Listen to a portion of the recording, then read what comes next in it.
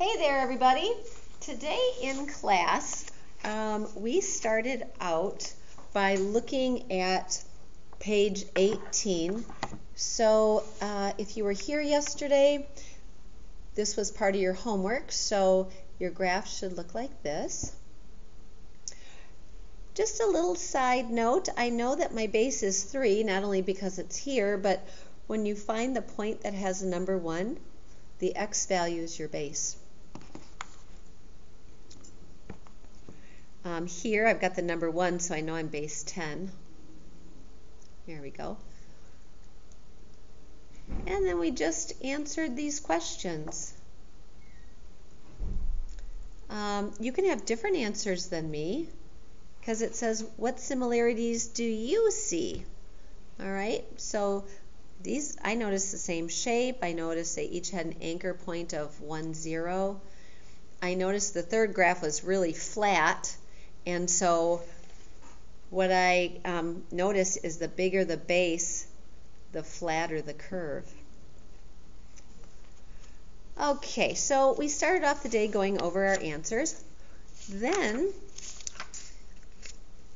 we went to page 25 and we practiced the circle move. So let's do that right now. We can do the circle move. So we've got 5 to the x equals 625. 625 is 5 to the 4th, so x equals 4. Here, 3 raised to the x equals 243. Let's try to get some like bases. 343 is 3 to the 5th power, I believe. Let me just double check. Yeah. So x equals 5. Okay, on this one, I have 5 to the x equals 0.2. Now, if you use your fraction to decimal key, your calculator will tell you that 0.2 is 1/5. Well, we know that if we have a fractional answer, our exponent has to be negative, so x equals -1. Okay, here, 9 to what power equals 81? Well, 81 is 9 squared, so x equals 2. This one, you can use your log key on your calculator. This is base 10. So if you hit the word log and you type in 1,000,000, you will get 6. On this one, we set this equal to w, and we did the circle move. X to the w equals x to the 7th. We've got our like bases, so our log equaled 7.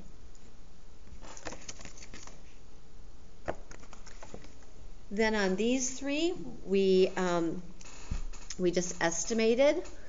So what you're going to have to do is kind of play around. Let's see here. 2 to the 8th is 256. Let's see what 2 to the 7th is. Okay, so it is between 7 and 8 because 2 to the 7th is 128 and then 2 to the 8th is 256. So it's somewhere between 7 and 8. All right, now log base 3. Let's see, 3 to the, let's try 3 to the 6th. Oh, that's way too much. 3 to the 5th, no. Let's see here, 3 to the 3rd is 27. 3 to the 4th is 81. That's not going to work. Oh, here we go. 3 to the 5th is 243.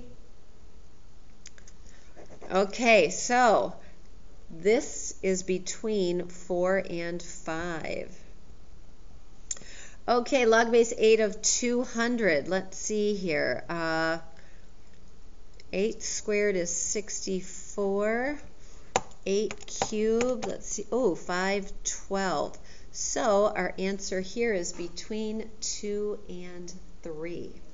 Now we're going to have a quiz tomorrow, and it's just over some estimation problems and being able to do the circle move. Okay?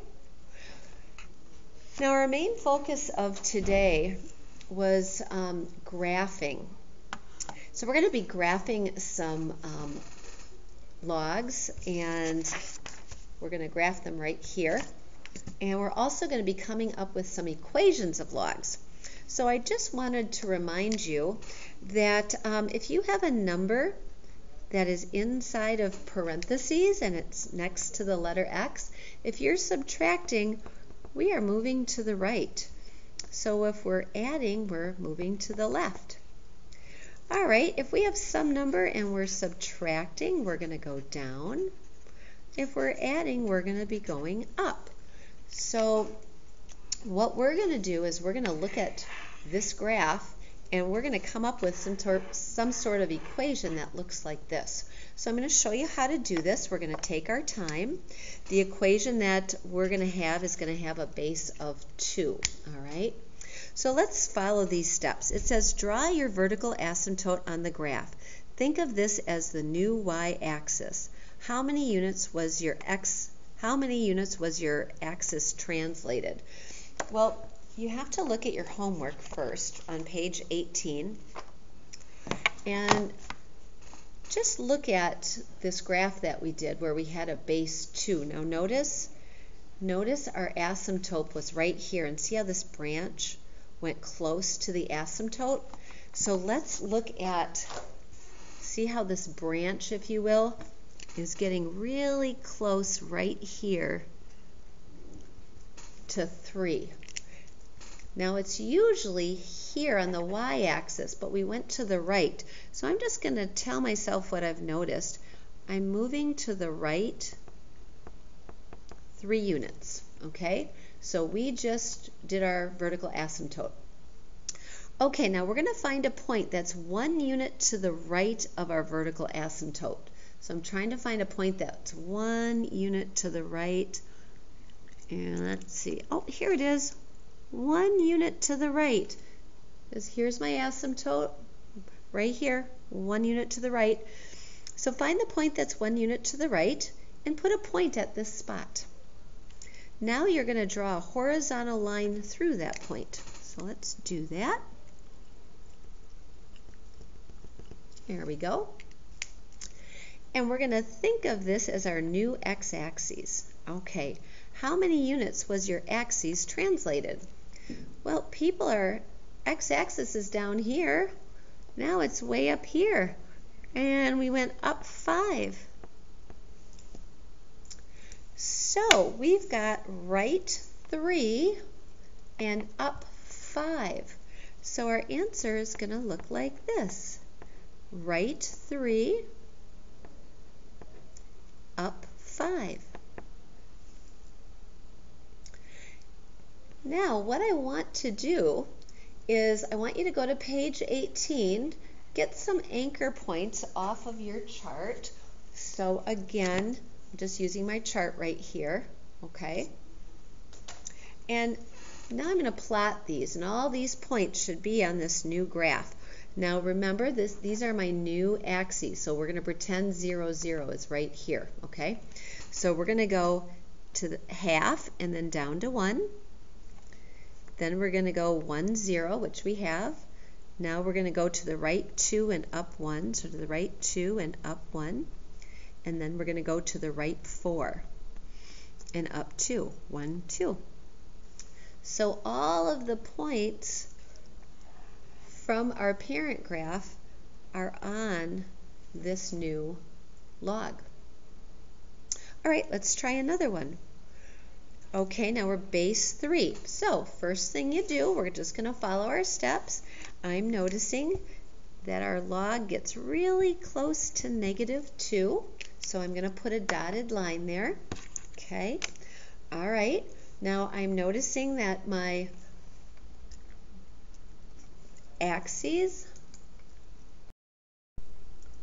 I'm noticing that this asymptote is usually right here. So it went to the left 2. So I'm just going to tell myself what happened, left 2. Okay, now I have to find the point that's 1 unit to the right of the asymptote. Okay, 1 unit to the right. I'm just looking for a point that's 1 unit to the right. Oh, right here. Here it is. This is 1 point from my asymptote. So now I'm going to draw a point through that. There we go. Okay, now my x-axis shifted down 1. Okay, so we've got left 2 and down 1. And we are base 3. So left, you're going to have a plus. Okay, so left 2. And then down 1. So down, we're going to subtract. And there's my answer. Now I'm just going to make sure that all these points truly are on this graph. Now remember, this is like our new origin, our 0, 0. So 1/3 going down to 1, 1, 0, 1, 2, 3, up 1, and then 1, 2, 3, 4, 5, 6, 7, 8, 9, and up 2. And there we go. There is my graph. Okay, now that you've got the hang of it, let me just show you the answers that we came up with.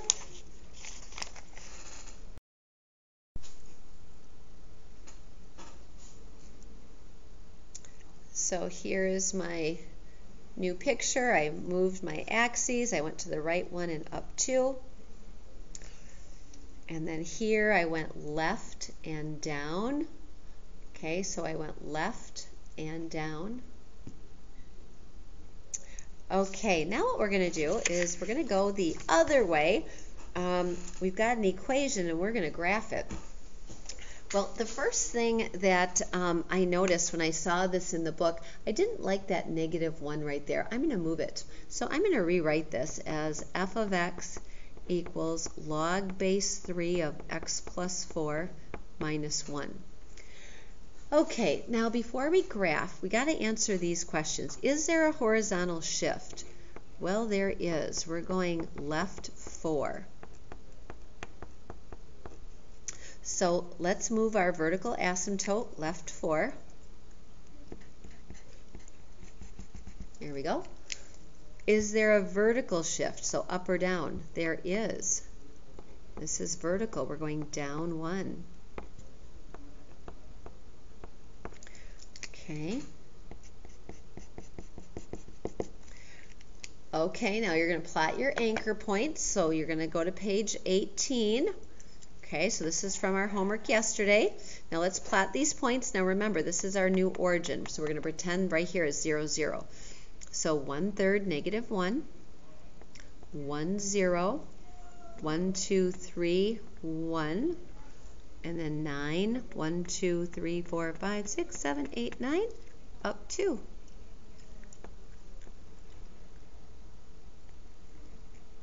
And there we go.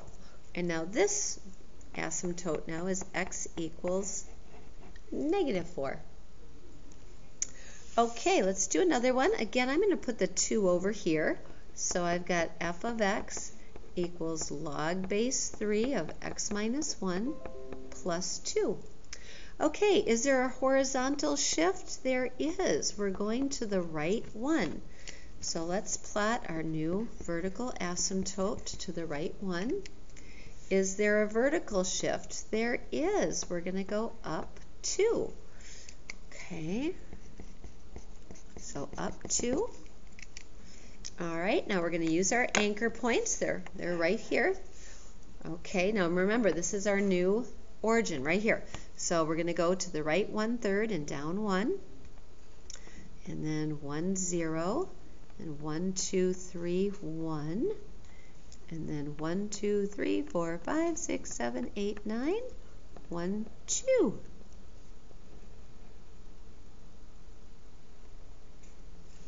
And there you have it. Okay, so for homework, we're going to try page 20. So let's look at those together. Page 20, problems 12 and 13. Okay, so you're going to write an equation. You know how to do that. So you're going to follow your notes. So write an equation for these. And then 13, graph that one. And then graph that one. Okay? All right, then we're going to look at page 28. and we are going to look at our even problems. Now remember, power to a power. Don't forget, power to a power, you multiply, so 2 times 5 is 10. So we're just going to do the evens, and those will be due on Thursday, which is November 7th. All right, I'm glad that you watched this video. That's what people do when they're absent, and so I'm glad you made a really good choice.